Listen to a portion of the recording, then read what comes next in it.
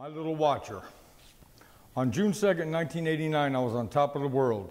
That was the day my daughter was born. It was also the day that I told myself that it was time to get my act together.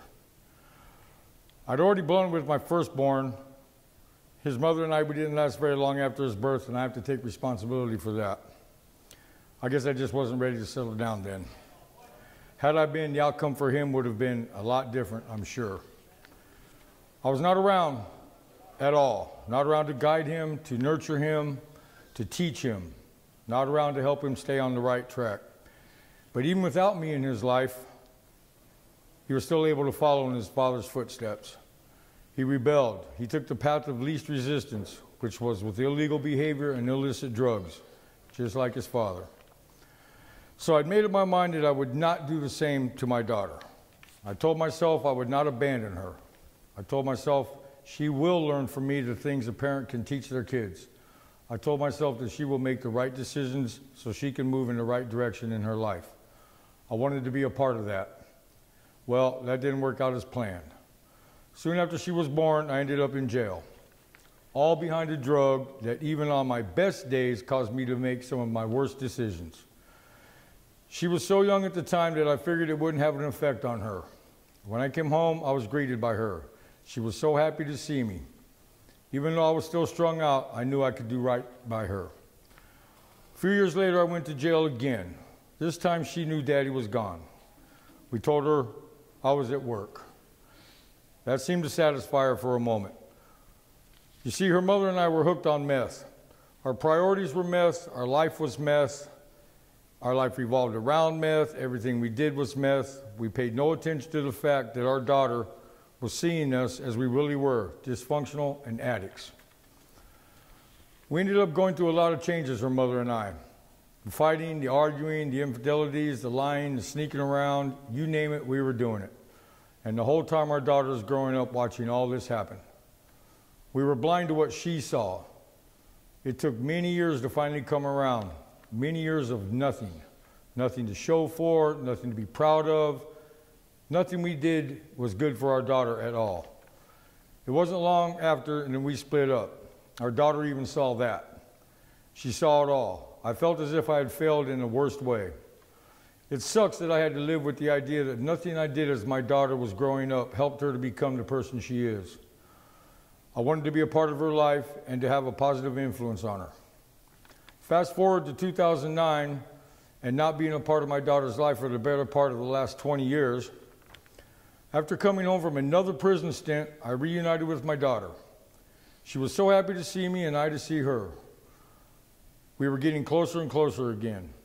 One night she called me and asked if I would buy her and her boyfriend some beer. There was no way I could say no to my princess. So on the drive to the store, we were talking about things, and the subject arose about her growing up. She went on to say how she really felt. She was hurt because I wasn't there for her, like I should have been. She had resentment towards me and her mother for the neglect she felt from us. She had to more or less raise herself, and that created a wall for her, a wall that we, her mother and I, were not meant to get over. She told me that it took some time before she was able to let us back in, and she eventually did. While she was telling me this, I couldn't help but feel really bad, upset even knowing that I was the reason my daughter was hurt and the reason she felt the way she did. After our talk, I apologized and we both hugged each other. She forgave me and thanked me for listening and letting her get it off her chest. One thing really struck me though.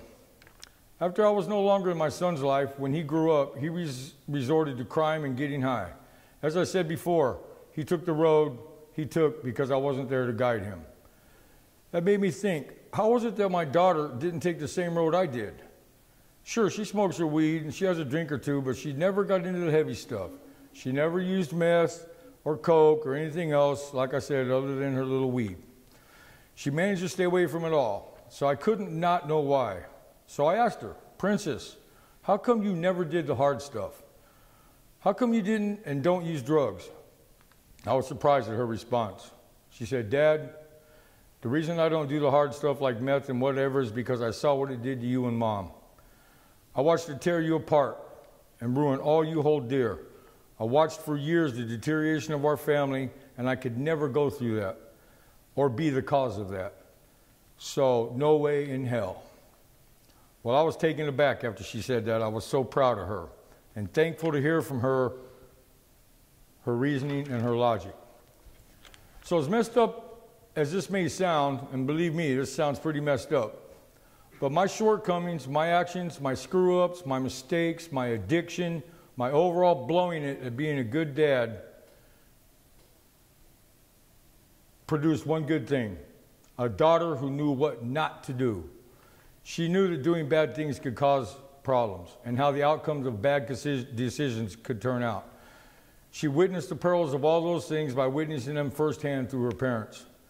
She was not going to make those same mistakes and end up like us. So one thing I can take from this is that my daughter and I are closer than ever. And because I was such a screw-up, she never will be. I guess I was able to teach her something after all, able to help her make the right decisions. By not being there then, she is where she is now because of that. She was watching and learning for her future. And in a messed up way, I feel like I helped. And how messed up was that? I guess I was being watched by her after all.